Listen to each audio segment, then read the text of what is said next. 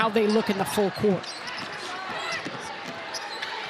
Caroline Ducharme actually is the first sub here to begin this second quarter, but like you had said, all 5 starters have played the entire 10 minutes here of this first quarter. And you look at the defense and per game averages this year, first, second, clearly one of the strengths here for Villanova.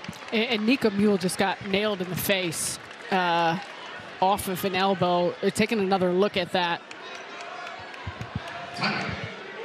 We will take a timeout as they take a look at that. Nika Muhl trying to recover from that blow.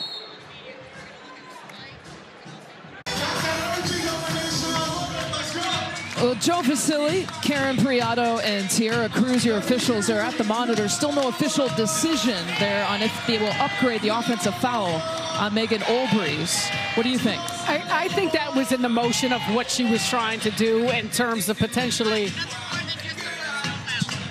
Okay, so they will not upgrade it. That's what I was. Did you get where I was going with that?